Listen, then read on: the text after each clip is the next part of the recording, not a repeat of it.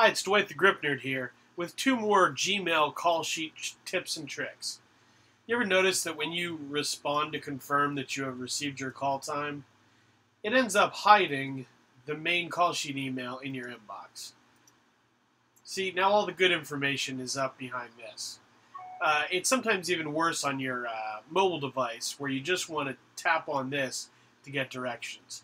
Well, it's as easy as clicking right here, the drop down, and hitting delete this message.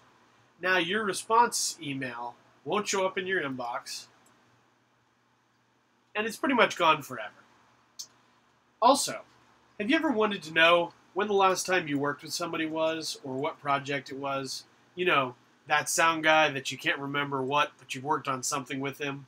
Well, if you just type their name in the search box in Gmail, oh, I guess I haven't worked with Tom Cruise before. Well, let's see if I've worked with somebody named James Smith.